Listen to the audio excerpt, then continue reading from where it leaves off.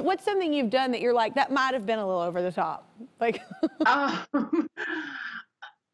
well, you know, my daughter recently got she got an Instagram account, and like she had, and I knew this would happen. It took her a while to, you know, I was like, okay, and then, you know, she's a quirky girl and she has a quirky sense of humor. And then this one girl who's also kind of quirky, oh, there she is. She said something a little critical. I'm sure every parent's and I'm like, don't do it. Like, just let them work it out. And I couldn't help it. And I was like, you know, I'm sure you have some interesting habits too. I don't think Charlotte's that weird. And then, I was like, because my daughter and I have different last names. And I was like, this is Charlotte's mom, by the way. And it's like, it's nice to meet you. oh my God. Stop it. Stop it.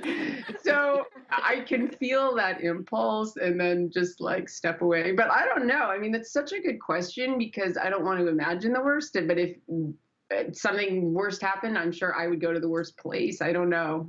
Yeah. Yep, I'm still here, just waiting for you to subscribe. If you don't, I'll be trapped in this box forever.